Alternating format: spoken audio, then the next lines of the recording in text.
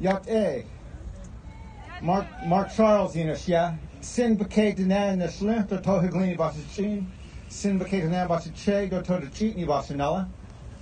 I want to thank everybody for coming out this morning. And I want to take the few minutes that I have to talk a little bit about history and mythology.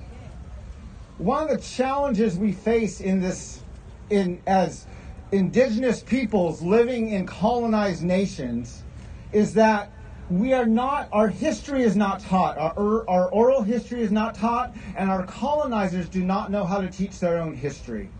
Let me explain this and help you understand this. A few years ago, I was walking on a Monday morning on a day that we celebrate as Indigenous Peoples Day in October, but our colonizers celebrate as Columbus Day.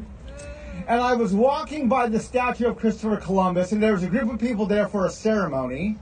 And I walked up to the front of the crowd before they started speaking, and I said to them something we know, but they were not aware of. I said, "You cannot discover lands already inhabited." I wasn't sure if they heard me, so I said a little bit louder. I said, "You cannot discover lands that are already inhabited." That's known as stealing, conquering, colonizing. The fact that you call it discovery reveals your implicit racial bias, which is that indigenous peoples, people of color, are not fully human. This is one of the challenges, and it's come from what's called the doctrine of discovery.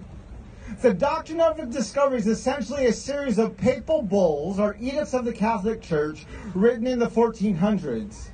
They essentially are the church in Europe telling the nations of Europe, wherever you go, whatever lands you find not ruled by white European Christian rulers, those people are less than human and their land is yours for the taking.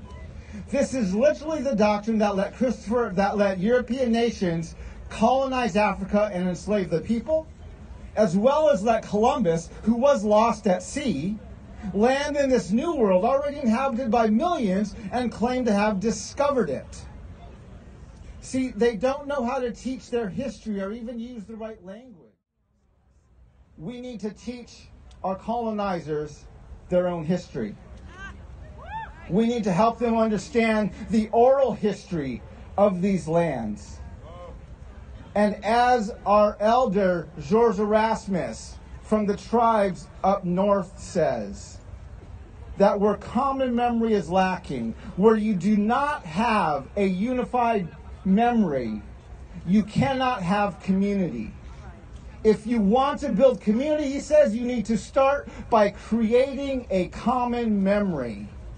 And this is the challenge I want to lay out to all of us.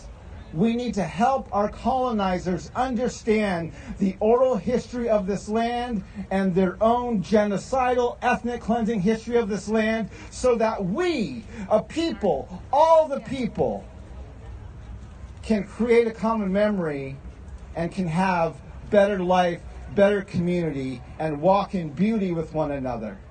Akiahat, my relatives, thank you for coming today.